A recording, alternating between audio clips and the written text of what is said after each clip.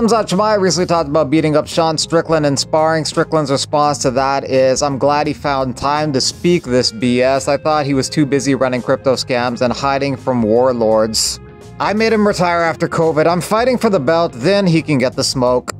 The title fight is going to be contested between DDP and Adesanya at UC 305, August 17th in Perth. As far as how Strickland versus Khamzat would go, Khamzat would have a really good first round. He'd get the takedown, get the back, and threaten with the rear naked choke. But if Strickland survives the first round, things will start to swing more in his favor because he keeps marching you down. He doesn't get tired, and Khamzat seems to start to fade midway through round 2. That's a disaster in a 5-round fight against a guy who doesn't get tired and is constantly walking you down. How do you think the fight would go? Let me know in the comments. Lerone Murphy would like to take on Josh Emmett next. That's number 7 versus number 11. In the featherweight division, and at welterweight, Wonderboy versus Joaquin Buckley maybe next.